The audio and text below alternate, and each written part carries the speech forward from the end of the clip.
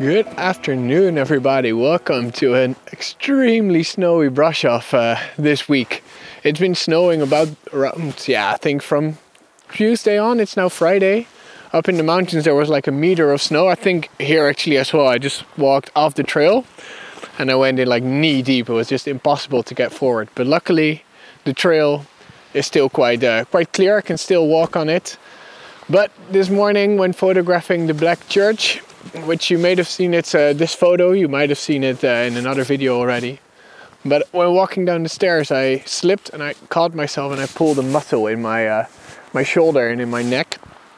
So I didn't want to bring my whole heavy backpack this afternoon. Well, I did bring the backpack, but not all the gear in it. So I only brought my 50mm f1.8 lens. The most cheap lens I think you can get from Canon, but it's actually one of my favorite lenses. I did another video in Dutch about photographing tulips with it, and I love it to photograph in cities as well. Like photos, I mean on this side.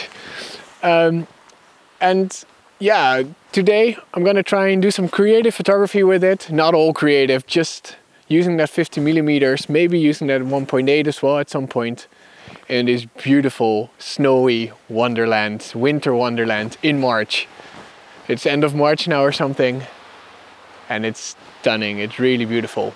So what we're gonna do, we're gonna start with a shot here, try and find the right composition, and we're just gonna hike. I've never been on this path. I'm taking you along. I have no idea what's gonna be in this vlog, how it's gonna look. Just come along and we'll see in the next about 50 minutes. Let's start with this shot here.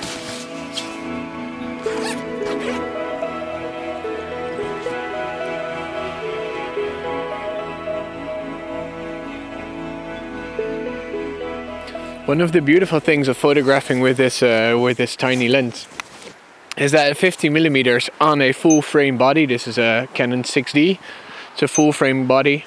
And on that full frame body, 50mm is just what you see in real life. So it's quite easy to find a composition that way. You don't have to figure out like which tiny part of what I'm seeing am I photographing, or is it more. It's just what I see, that's what I photograph. So I don't even really have to look through the viewfinder to find the right composition. I can just imagine it while just looking at the scene here. This first scene, there's some things that I'm taking in consideration when I'm taking it. It's not a great photo, it's not creative or anything, but it's just a good start to get me into this mood. Now there's this branch up here. If I go too far back, the branches on top, in the top of the frame, and it's a bit distracting. It doesn't help with the background, so I don't want that. So I moved a bit forward to be away from that branch and to not have it in my shot. There's this fallen log a bit further on, which I do actually like, which I want in my shot. And then it's more of a case of how much empty foreground do I want in my shot. Do I have to get closer to that log, or do I stay here? So that's, just some things I'm thinking about. And I have this path that is a line, trees on both sides, they have snow from one side, so brings some nice contrast to the image as well.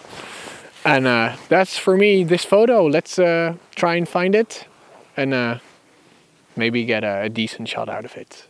So I shot a couple of compositions, and what I've mainly been doing is walking forward to eliminate more foreground and figuring out where I want that tree. There's one tree on the left with the sign for the path, the triangle, where I want that in my shot. Do I want it in? Do I want it out? Do I want it a bit more prominent in the foreground or not, to show that it's a walking path or not? So these are some things I thought about. I'm not that sure what I think of it. I don't think I'll spend too much time on it anymore. It's a first shot, gets the juices flowing, and I hope you like it, or at least find it okay. Here's the final result of this first shot.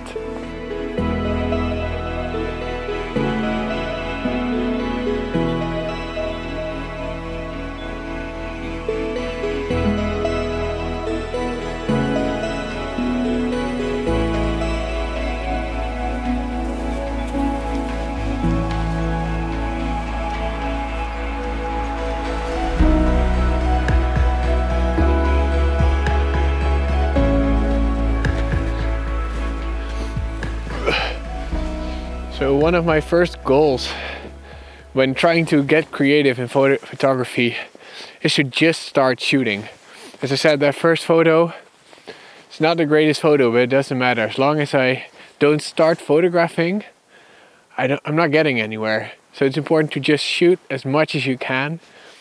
And maybe half of it will fill, maybe more will fill. That doesn't matter. As long as you get a couple of good shots, if you're not on an assignment or anything, just get that juices flowing. We're gonna do something with this beautiful pine tree back here. It's just hanging from all the weight of the snow, and I really like it. And I don't know yet what we're gonna do with it. Just gonna grab the camera, walk around, try out some things, and there should be some composition in this. Let's give it a shot. Grab the camera and let's go. We're gonna go for a very open aperture. I have a 2.2 ISO 100. See what we can find.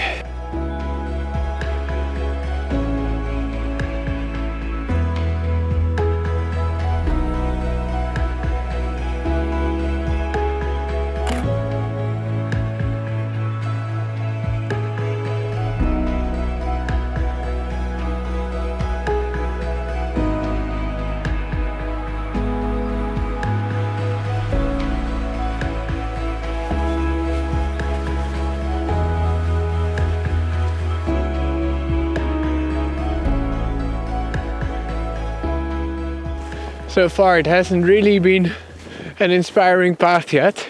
It's been interesting with the deep snow, but there's not that many shots yet. I do find it hard to find compositions in these conditions.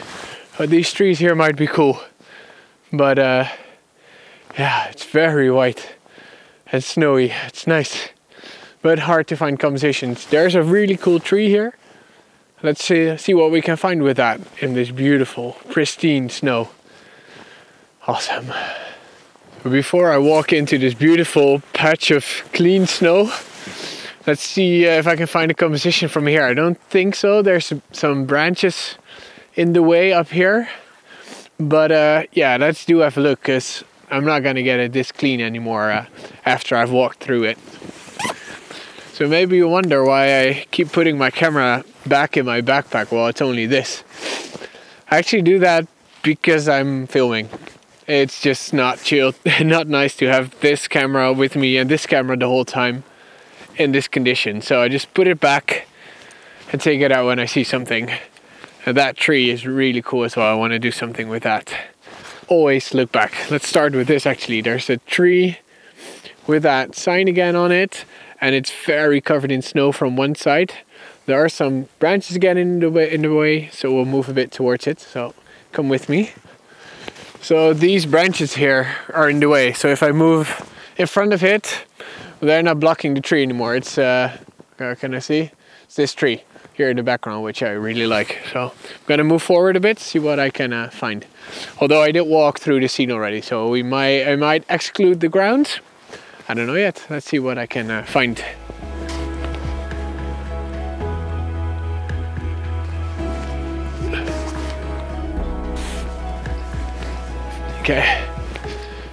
Okay, I got something, I think.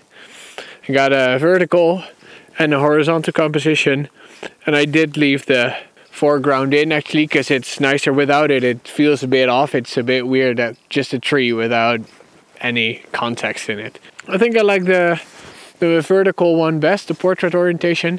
Let's do one more close up of the tree, and then I'll show you which one I like best before we move on to this area, which we were actually gonna go photograph. Yeah, that's it. This is gonna be the result of photo number 3.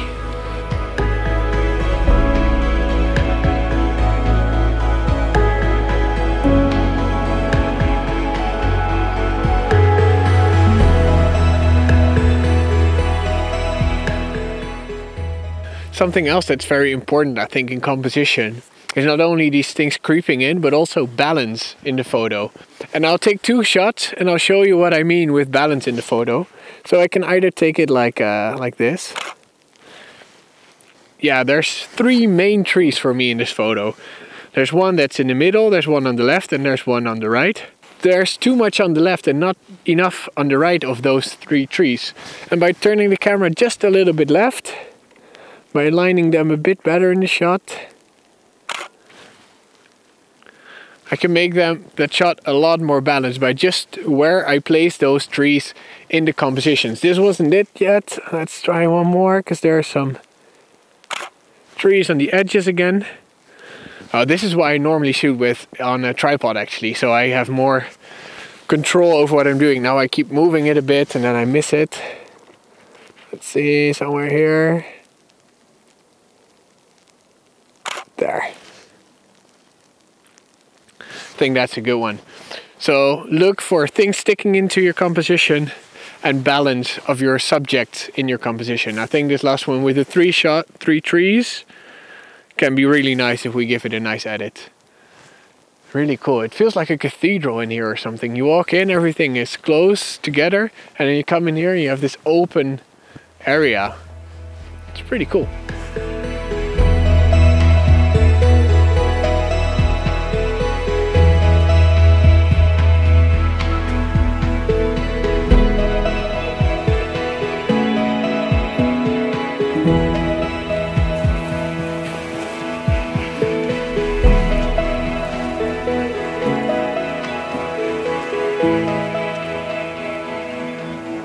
Wow, it's beautiful here. There's a little opening in the woods, a poiana as they call it. And I really wish I brought my 70-200 for this. Would be some lovely, moody, misty shots. But I didn't. That reminded me why I didn't bring it. Man, this walking here is becoming insane. The snow is like knee deep most of the places. So it's a bit of a challenge. But hey, it's fun. So let's see what else we can find. Oh, oh, awesome. This is getting ridiculous, the amount of snow. I'm really knee deep in the snow, but there's a really cool tree here that I want to photograph, but there's so much deep snow in front of it. Ooh. It's going to be nice and interesting to get there. Let's see how close we can get, or how close we need to get a good shot of this tree. Well, it's coming down hard with the snow, so maybe it would actually be nicer to just photograph the snow. Have a really quick exposure. Let's just do it. Why not? We're being creative today. I'm putting up my ISO to about 400. Putting on manual focus because I want to focus nowhere. F4 would be okay. Let's see. I'm going to focus a bit in the foreground. If I click this, what happens? No, that's not it yet. Let's try a bit different. Try it F8. Maybe the focus wasn't right. Somewhere here. Oh, this is so hard. How do I get this snow in shots? Maybe it's not thick enough, the snow. There's really thin snowflakies. Snowflakies, yes, snowflakies. How do I focus on that? It's kind of getting there. Maybe the shutter speed is too long, so we want a longer shutter speed. 800. That is getting closer. I think I do want to get a little bit closer to these trees, because now there's again a bit too much distraction on the sides. Yeah. Okay, let's get a bit closer and try this again. Okay, let's try it again.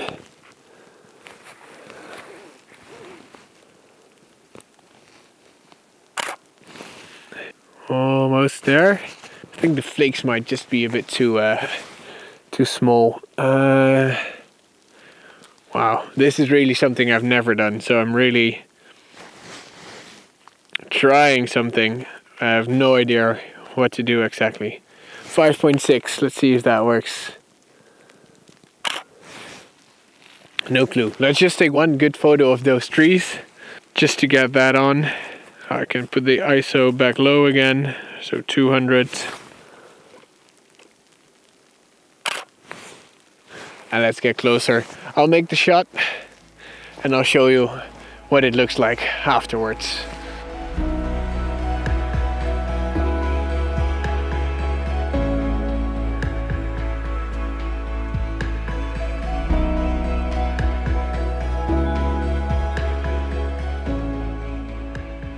So as the path reaches the road, maybe you might hear in the background, and it starts snowing harder and harder, I think it's time to end this vlog.